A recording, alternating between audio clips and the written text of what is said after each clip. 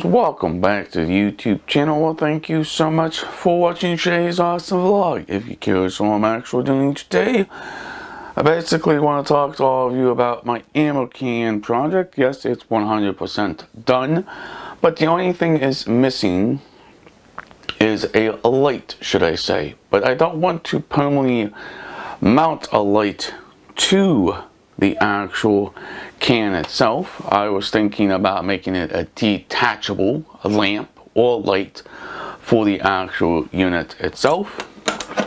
What you can notice, we have reflective tape, we have two USBs, a switch. If we turn it this way, we have my charging port. It's right here. Okay, and we also have more reflective tape on this side. We have a switch, a 12-volt cigarette outlet, and a voltage meter and percentage combo, should I say, to tell me what the percentage of the battery is. Let's go ahead and open it up. And I don't want to draw any more holes in the actual can itself because I'm trying to keep it water resistant, should I say. This is actually the lid. But what I need to do is kind of silicone around this plastic trim piece, but it does look pretty nice. You kind of notice here what it looks like on the inside. There's a battery, it's velcroed into place.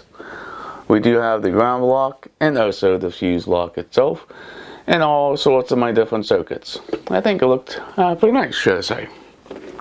But it looks very nice. But I'm still trying to figure out what type of light I want to be detachable from the unit, should I say. Do I build a small lamp beside it to be plugged into the side of the actual charging port on the side of the box? Be kind of interesting, should I say. But alright, if you guys enjoy this channel, please hit that subscribe button. Leave an awesome comment down below. Please like, please share, peace out.